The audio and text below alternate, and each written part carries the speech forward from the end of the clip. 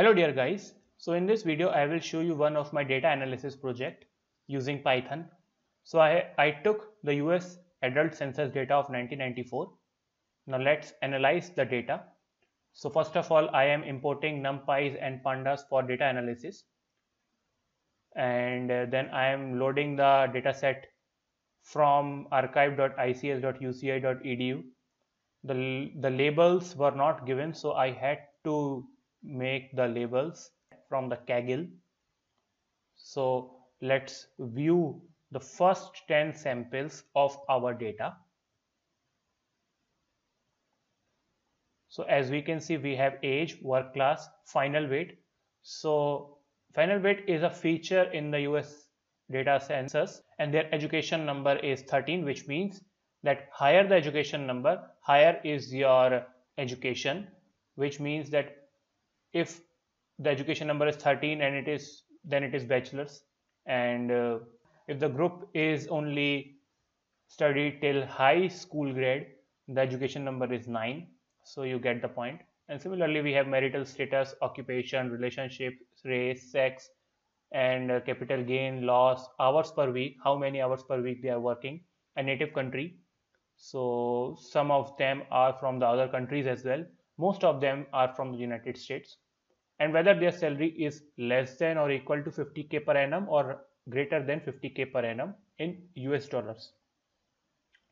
So now let's get the size of our data. So the size of our data is around 32,561 samples, which is pretty good, and we have around 15 features.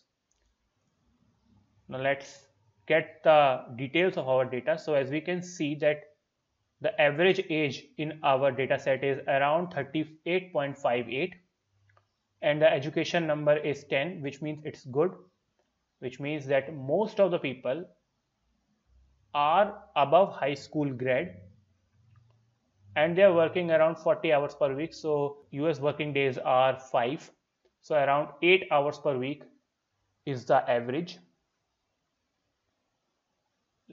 Let's get more info. So we have around 32,561 samples, and the good thing is none of them are missing and they are integer values. The memory usage is around 3.7 MB. Now let's see the number of males and females in our data set. So we have around 21,790 males and 10,771 females. Let's calculate the average age of the females in USA. So it is around 36.85, so around 37. Now let's analyze the percentage of German and Indians in US Census Data 1994. So what I did is I have calculated all the people from all their native countries, and what I found is maximum of them are from the United States and then from Mexico. That is obvious because they share their boundaries and a lot of Mexicans come to the United States, and so on. So let's calculate the percentage of Germans in US census. So it is around 0.42. Similarly, if we calculate the percentage of Indians, it is around 0.30. So I'm talking about 1994 census data. You can get the insights.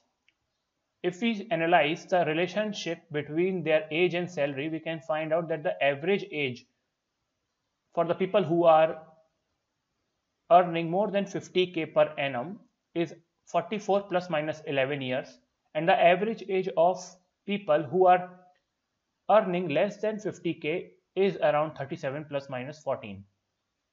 So the people who are having little bit higher age are earning more than the people who are still somewhat younger. So let's see if the people who are just high school grade passed are earning more than 50k. So as we can see that there are people who are just 11th passed or 7th and 8th passed, but still they are earning above 50k per annum. So that is good. Now let's see the maximum life of American Indian Eskimo race in USA. So this race lives in the northern part of United States. So the maximum life of American Indian Eskimo race was 82. Similarly, we can get the analysis between the married and singles, that who earns more.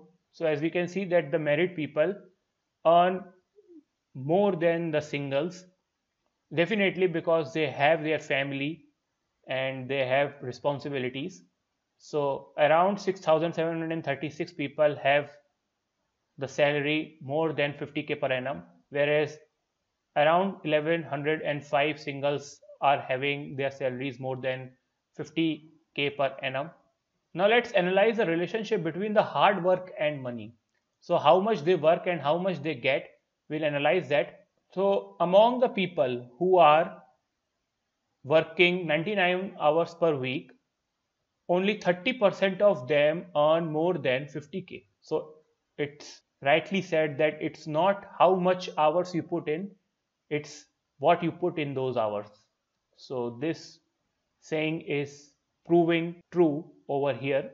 Around 30% of the people who work 99 hours per week are earning more than 50k per annum.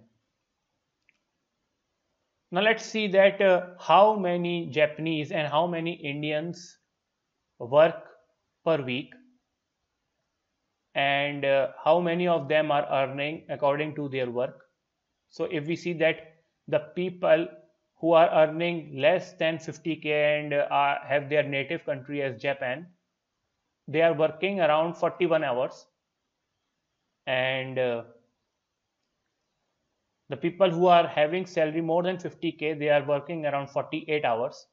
So I think it is their efficiency and the hours they are putting it, and of course the age matters as well, because as we saw in our previous analysis that the people who are older are earning more than the young people.